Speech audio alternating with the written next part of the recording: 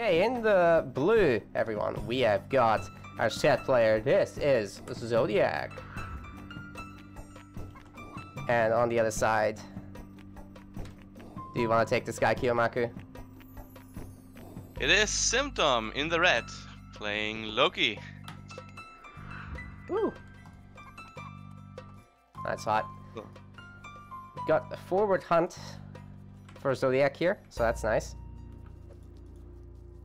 There's nothing in the main, it seems, though. Yeah, there's really nothing in the main for him.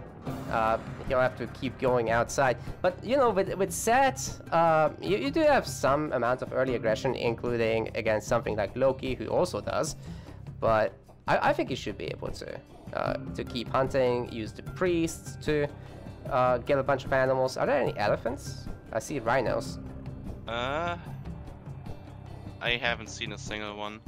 Yeah, it looks like rhinos, but that's also good. They're in the corner, so priest happens to find them. Does he see it though? Hold up. Yeah, he does see them, so should be able to convert those. It's Christmas. Feels like it. What are the relics? The Ring of the Nibelung, Mithril Horseshoes. It's not bad. Especially the Mithril Horseshoes, but it won't come into play too much, not with Loki liking the Herseer and stuff. No, but it's always a very strong relic regardless. Yes. Yeah, maybe late game, you know, if there's, well, mid game, if there's siege towers, then you might want to churn out a bunch of those raiding cav. Spies on the Pharaoh, by the way. I don't think a late game between Loki and Set will happen. It's unlikely. Such a brutal matchup. Yeah. You just kind of have so many power spikes in it. Big surprise if it goes late. Yeah, it's just like one player is gonna die. There's no way around that. Oh really? Is that how AUM works? I think so. I've never seen a draw, but what happens if there's a mutual kill on the last unit? Do you happen to know? Does someone just win? I have no idea. But I actually had a draw before. Really? It's a 3-hour late game. It's posted on RTS Sanctuary, and we agreed on a draw. Perfect. It was between me and Arrow. A really long game. Those are awful. If you can't make anything happen. How come no one made a wonder work? Just got killed every time? Well, we just didn't want to make a wonder. Oh, didn't want to? We also didn't make a Titan either. It's DM rules then.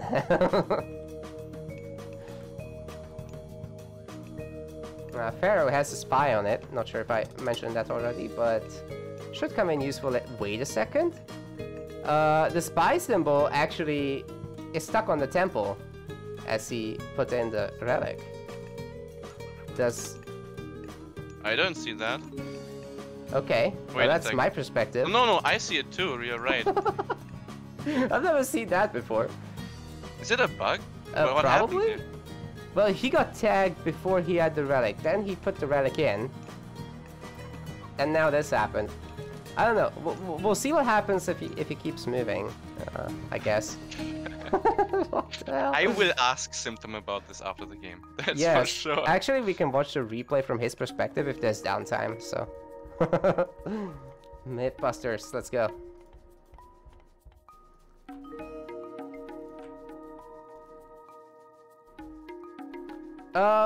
Hey, that TC position actually on the left side is a little brutal.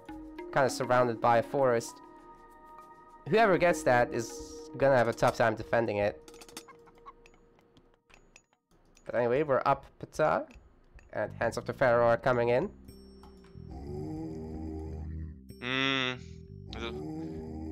He's escaping that raid.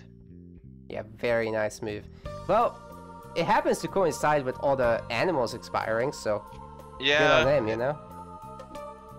That is honestly part of any good build order, to get the outside hunt completely just when you have to go home. Yeah. To dodge the raiders. So very Great well timed. success. There's a bunch of gazelles of set deleted. Would love to see Zodiac switch to those before they rot. And by the way, I think I've seen like essentially no upgrade. Oh, okay, it was a really late hunting dogs by Simtom. I haven't seen it at the start, so I didn't bring it up, but there it is now. A Hersier might find the priest. Yeah, he must have gotten it not long ago, but anyway, we got pickaxe for Zodiac. It doesn't look like he's trying to pressure much. He's not going for an aggressive shift or anything like that yet. Maybe later. Yeah, he's already making farms. This is not very confident Loki. What? Yeah, he still has chickens. But the farms are just so expensive early on. Even goats still exist, but I guess he must be worried about things like, you know, Seth coming in and doing a shifting stance where he also steals the goats. That does happen sometimes. And I'm not actually sure. Has he seen... Someone has seen those giraffes, but he didn't go for it. It seems that Zodiac must have seen it. Huh. Yeah, I guess they'll be saved for later. But Simtom did pick up a priest a moment ago, so getting some value. Ippert says that the spy is an old known bug, so my first time we're just seeing being it. silly.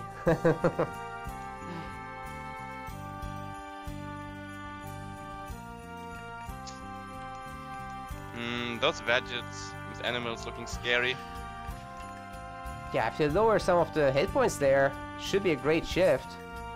So Mercy's trying to chase a rhino, but I think that thing gets deleted before it even comes close to dying, so shouldn't be an issue. One villager gets entirely killed. Pretty good start. And also good choice to slaughter the goats, as they can't be shifted away like that, I think. Yeah, that is very true. But yeah, this raid was quite a lot of damage already. And the 3 Hersiers died on the other side. That's nothing to scoff at either. And there's the shift home. Oh, the priests actually stay behind. But yeah, these guys get greeted by Axeman. It's devastating. Holy. Yeah. And that was a GG, I think. Yep. This is very, very rough. That was a really tough start for Simtom, and yeah, I guess he just knows there's no recovery from this. There's no easy flaming weapons access from here on out. Going heroic would take him forever, and Zodiac would probably just outmatch his Hersier count 2-1 with Axeman, so that would be savage. A little bit unfortunate for Simtom to have to play a very difficult matchup as his very first one. But yeah, best of us are brutal.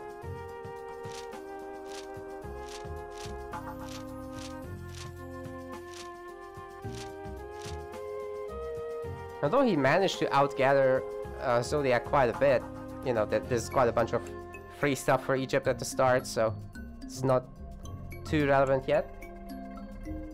Well, maybe next time. Better luck to Simtom next time. Hope to see him there. Big shout out to all our patrons.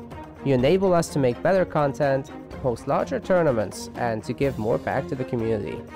If you haven't already, make sure to collect your perks. Our next Patreon goal is set at $300. It will allow us to double all tournament prize pools in Season 2. Feel free to comment, like, and subscribe, and we will see you in the next one.